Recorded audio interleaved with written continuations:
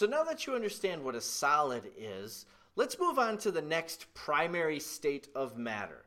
What in the world is a liquid? Solids, remember, are when particles vibrate around a fixed point, and therefore solids have a fixed volume and a fixed shape. Something is different, though, about liquids. And let's take a look at what that is. Now, just as a reminder, the kinetic theory of matter says that all particles are moving all the time. They're going to move a certain way depending on their state of matter, and they're always going to move faster if they are warmer, if their temperature is higher. A liquid substance is a liquid because the particles are sliding past one another. Now, think about what that says. The particles are sliding past one another. They're not just shooting around freely.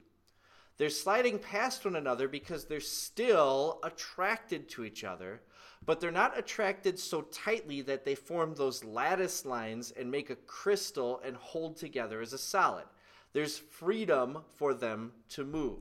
This gives liquids some interesting properties. First of all, liquids have a fixed volume because the particles are still attracted to each other, and they're not just going to spread to fill the entire container that they're in. When you pour yourself a glass of water, that liquid water is going to remain a puddle at the bottom of the glass. It's not just going to spread and disappear from the glass as it spreads out.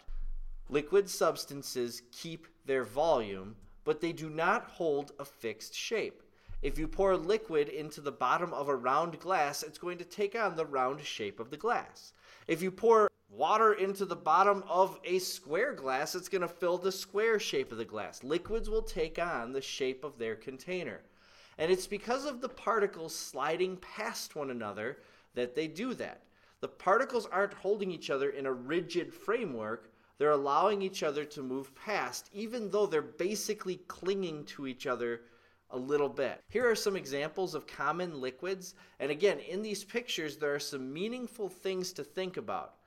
Liquid water is a very necessary substance in everybody's life. You need to take in a lot of liquid water into your body to survive.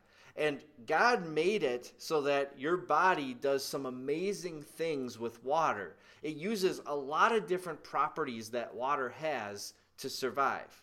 Liquid water is one of the most important substances on the earth. But there are other substances that are liquids as well at room temperature, one of them being liquid metal, mercury.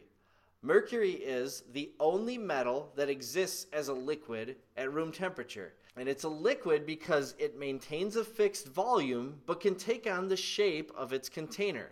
Whereas all the other metals at room temperature will hold their shape. But it's also important to note that you can take most solid substances and heat them up to a high temperature and melt them.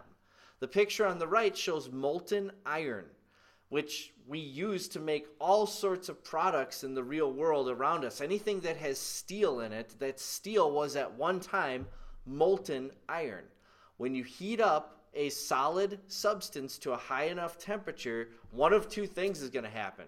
Either it's going to completely decompose and chemically change and become something else, or many substances will melt and become a liquid of the same exact substance that it was before. Now, here's where we need to talk about this a little bit. How is that a physical property if you're heating something up to an extremely high temperature? Well, all you're doing with molten iron is breaking the crystal bonds. You're not actually breaking bonds that are making the substance the type of substance that it is. Molten iron is still fundamentally iron. It's not a completely different substance. Here's a picture that shows what liquid particles do. Please notice that these liquid particles are sliding past one another. They are not staying in the same fixed place, but they are mobile, moving from one place to another, and that's what makes a liquid a liquid. However, the particles aren't just freely moving around either wherever they want to. They're still attracted to each other and confined to be near each other. Here's how I'm going to be showing liquids in this class. I'm going to be showing them as particles that are really close together, not spread really, really far apart. However, you'll notice that there are no lattice lines in the background holding these molecules of water together. These water molecules are free to roam wherever they want. Now, I'm going to do something right now that I don't usually do when I show liquids, but it's important for us to think about. I'm going to show you where some lattice lines are, because you know what? These particles are still attracted to each other. They're still trying to pull each other together. They just have too much energy to pull together and make a solid. So they're going to pull together and slide past one another. That's what liquids do. So now you know how a liquid is different than a solid. A solid has a fixed volume and a fixed shape. It's not going to take on the shape of its container. In a liquid, the particles are attracted to each other, but not nearly as strongly as in a solid. So the liquid is going to have a fixed volume, but it's just going to take on the shape of its container as the particles slide past one another.